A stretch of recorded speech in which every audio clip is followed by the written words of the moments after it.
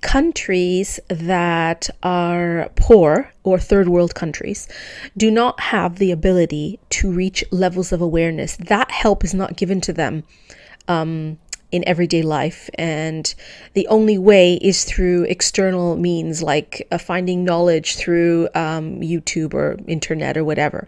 That is the extent of it, because they are so steeped in fear and superstition and kind of a survival mode, that they aren't able in any way to come up to levels of awareness that we are lucky enough to be at in the first world.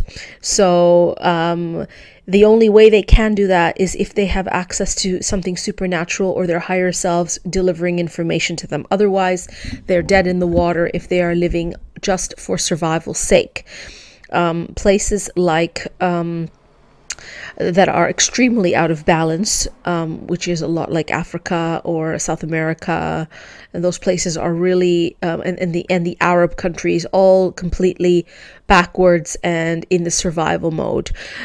So introducing that population into the first world is done deliberately, because the elitists or the system, it helps them perpetuate the old system. Think about it. If refugees who come from Yemen or, Pakistan, who are first generation and who are introduced to this society, are going to do whatever they're told, take whatever they can, get into the systems. Maybe they'll become a teaching assistant, or they'll work somewhere like in a restaurant or whatever, and then they'll have children and think they have a better life. When in reality, once they're in the system, their levels of awareness are in survival and low awareness.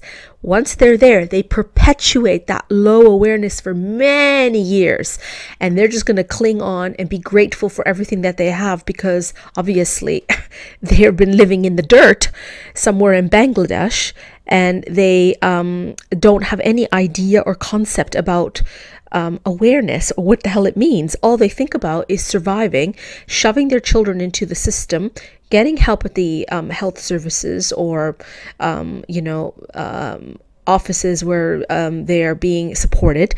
But this is like an elaborate scheme to make sure that these old systems perpetuate, because once they're in the system, it will take many generations before they even become aware, if ever.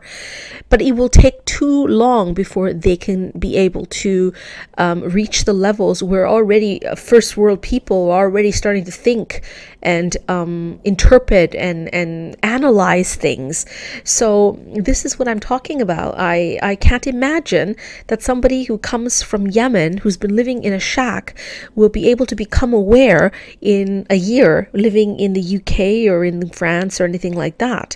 So it's become impossible, and the only way to help people is maybe to stop exploiting their countries, for one thing, and then allow them to remain in those countries. But really, expecting people to come to the first world and be transformed will not happen for a very long time. We have people here who've been generations after generation who are still perpetuating the old system, and that was the plan from the elitists for a very long time, to let in this mass immigration, which is actually just energy like anything else, to hold down this old matrix that we are all trying to move away from. So you can see that everywhere. It's evident everywhere.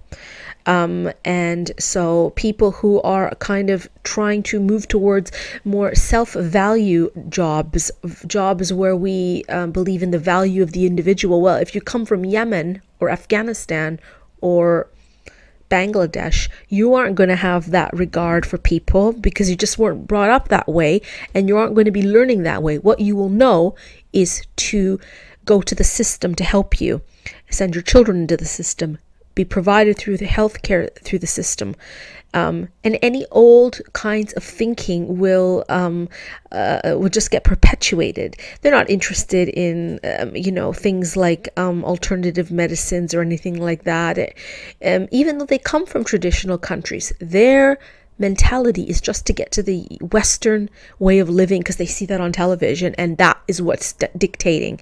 It's the illusion that they're seeing, and that is what is going to be very shocking when a lot of people, refugees, are not going to be received as well in European countries as they were before. I think that a lot happened from the past, and refugees that were from the past have obviously were different and less.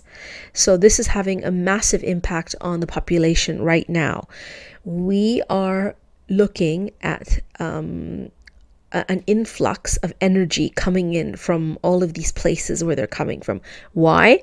It's the elitist plan to make sure that everything goes back to the old way. These people, once they infiltrate the system, will bring us back into the old matrix. And the more of them there are, the merrier we get, because we just continue. Not to say that people, for example, I'm living in London, are any smarter. A lot of them are really stuck in old ways. I work in many places where I can see that people have absolutely no idea what's going on, but they and also are quite not critical of the system. They just continue with it.